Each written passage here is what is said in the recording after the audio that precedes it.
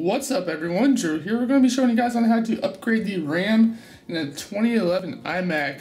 So unfortunately I still am stuck with the 4GB of RAM in this guy that came with it, and I'm going to upgrade it to 8.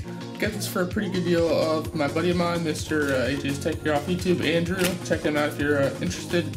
Link below. Does some same stuff I do, kind of. And yeah, so right here we do have the iMac. It's turned off. You want to make sure you go completely turn this thing off, unplug everything, get a towel, place the screen on top of it, and you're pretty much good to go. And then you want a screwdriver. So this is the head that you want to use, just a small star. And you have 3 screws underneath the bottom that you want to basically take out in there right here. So let's go ahead and do that.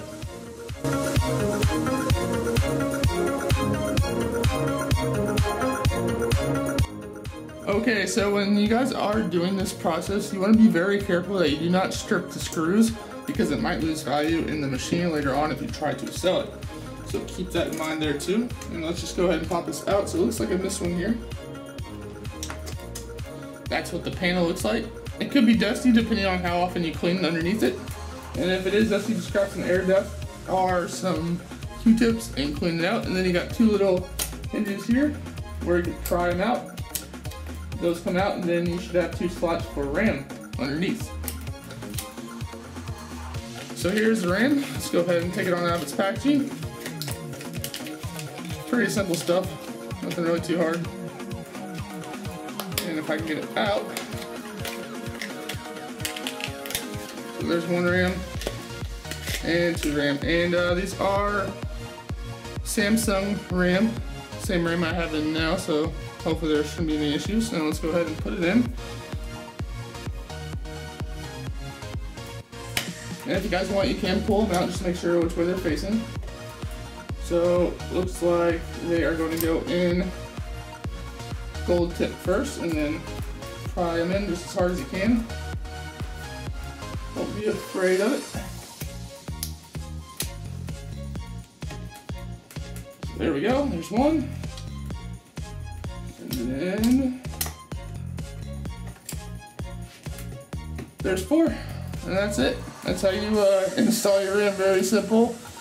And now we have 8 GB of RAM in this bad boy. So let's go ahead and flip it around, plug everything back in, and hopefully she fires. Oh yeah, I put these tabs back in too.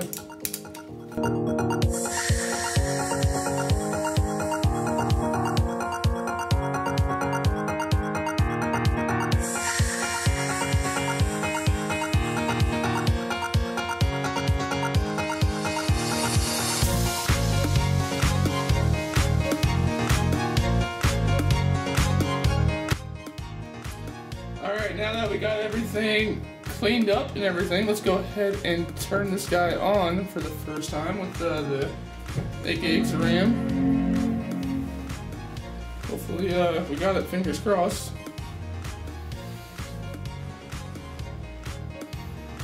So we got to boot up, that's always a good sign.